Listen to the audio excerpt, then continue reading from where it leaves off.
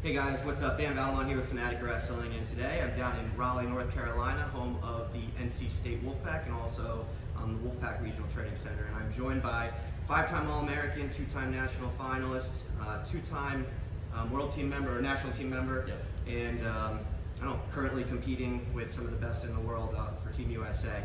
And today we just got done filming an instructional video where Trent went over some of the offense or the control from top, some of the work that he's done all throughout his career to have success since he was a kid all the way up through his college career and still currently. Even at the international stuff, I think there's still some things you could get from his video we went over. But while you're waiting for his instructional video to be released, which should be soon, we're going to get a little preview of what to expect from Trent's video. So, Trent. Awesome. All right, so when I'm on top, I'm always looking to get pressure onto his hands. All right, so off the whistle, typically I'll go to a double thigh drive, get weight on his hands, using my leg to block. Now I'm gonna look for my claw ride, and this is where a lot of my offense comes from.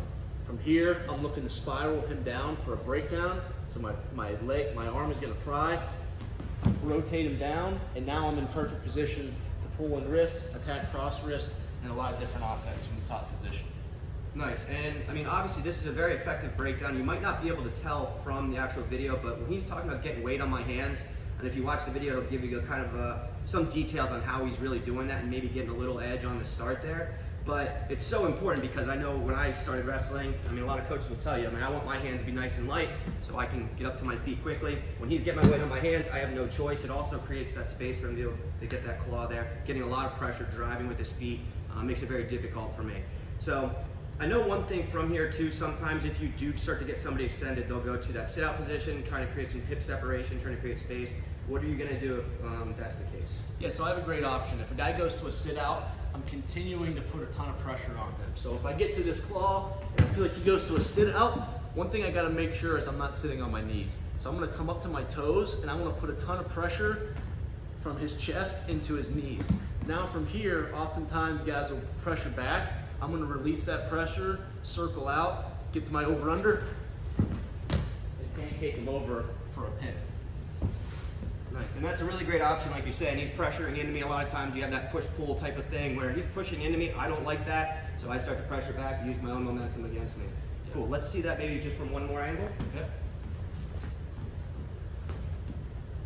Before I get to my claw, he goes to a sit-out. Notice I'm getting off my knees, on my toes, pressuring forward. And when he pressures back, circling out, pancake him, look for back points, hopefully a pin. Nice. Great option there. Obviously, yeah, can end the match nice and quick there. Good stuff. Guys, again, stay on the lookout for this video from Trent. Also, check out some other videos that may already be out from guys on the Wolfpack RTC and NC State.